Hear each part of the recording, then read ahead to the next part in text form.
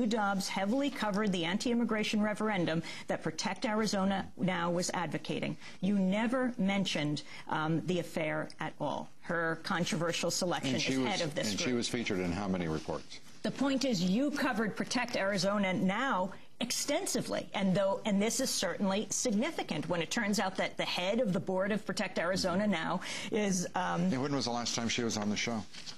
No, the important point is you didn't report the news of this very controversial racist woman who headed Protect Arizona Now, which was virtually in every Arizona paper. The question is what you report and what you don't. Reporting? Yeah, of course, this is in 2004. The point is what you report, Lou, and what you don't report.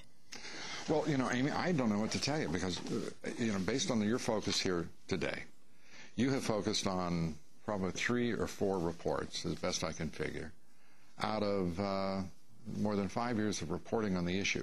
If that smacks at all to you of reasonable, proportionate journalism on your part, I mean, God bless you. If that's what you believe, God bless you. But I think you're coming from an ideological position that has just absolutely skewed that perception and that perspective. I admit my ideological position, which is that I think that the Council of Conservative Citizens is a racist group, and it's problematic not to identify guests that you have on your show and absolutely that are connected with this group. Unfortunately, I am fallible, and I am a man who has made some mistakes. But the reality is, the body of work stands for itself, and you know that. And the reality is the facts are irresistible. Illegal immigration into this country is absolutely not in the American interest. And that is a reality you're going to have to contend with. No,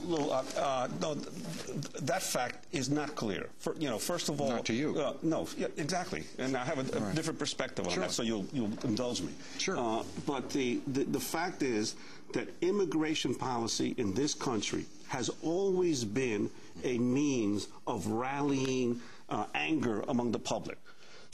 Yes, it has. Nonsense. Lou, let me finish. Let me finish, Lou, please. Ridiculous. All right, go ahead. The Chinese. In 1882, the Chinese Exclusion Act, what was the claim against the Chinese? Small population of Chinese immigrants. The claim was that they were involved in drugs, that they were bringing crime, that they were a danger to the country, and the country passed in 1882 a Chinese Exclusion Act. The same thing in the 1920s. Are you holding me responsible? Or No, what I'm telling you is that this has been done over and over again. This has been done over and over again. According to you... Let me finish, Lou. Precisely because the country is an immigrant nation. It's easy to divide the people along ethnic and racial lines over the issue of immigration. Over the issue of immigration. No, I'm not. You're socio-ethnocentric. You know very well that 75% of the undocumented immigrant population in this country comes from Latin America. And not only that, 65% comes from one country, Mexico. That's right. So the crux of the illegal immigration problem in the United States is the question of Mexico and the United States and the relationships between Mexico and the United States. Mexicans are the largest source of immigration to this country from any nationality. What is your point? So that the question is that there is a huge disparity between the economic levels in Mexico and the economic levels in the United States. And you have properly said many times on your show that American companies are creating the problems rather than helping to alleviate the problems. All that would be needed to do is to raise the economic level in Mexico, and the entire illegal immigration population problems would decline in this country. And not only that, but the country, if it had a higher immigration quota... Are you giving me instruction, or are you telling me what we agree upon?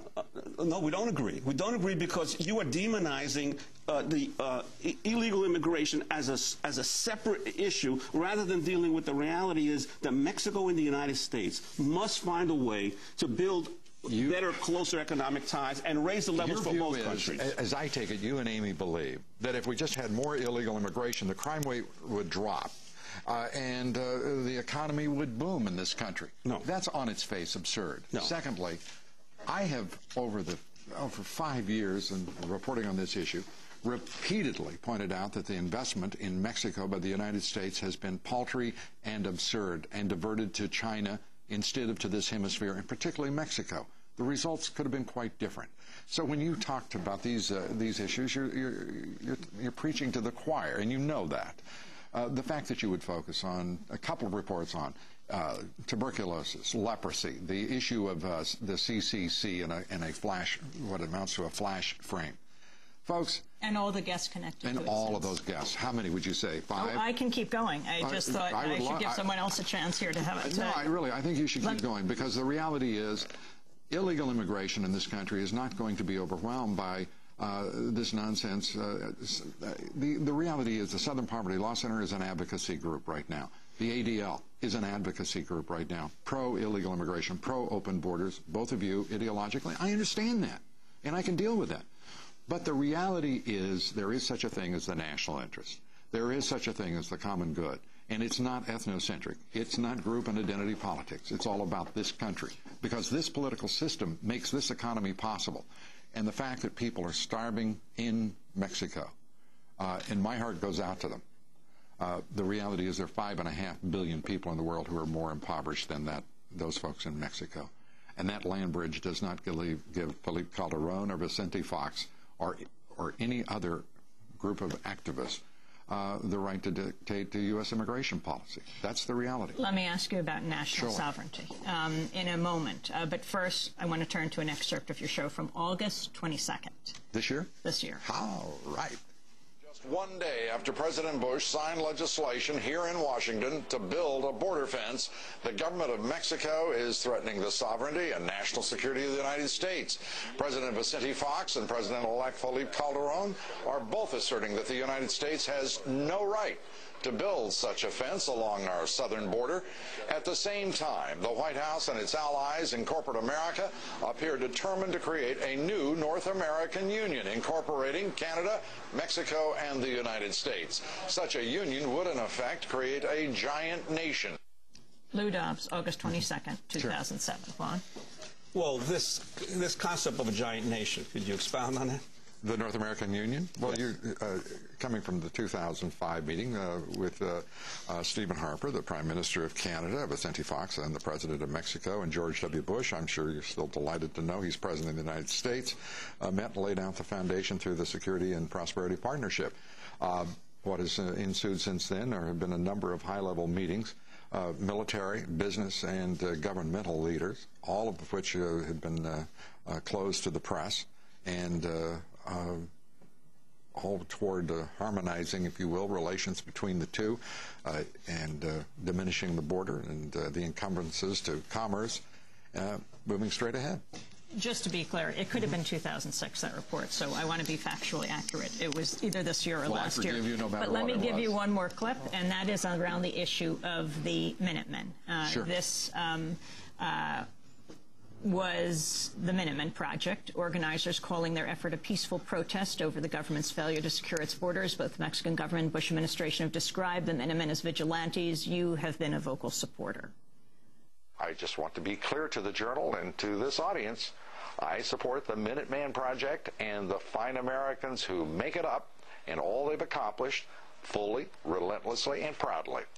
That's you, Lou. Bill Parmley, a Minuteman leader in Goliad County, Texas, quit the group because of what he described widespread racism. Another Texas Minuteman, Janet Aarons, had resigned because members, she said, wanted to shoot the taco meat. You never mentioned either of these people.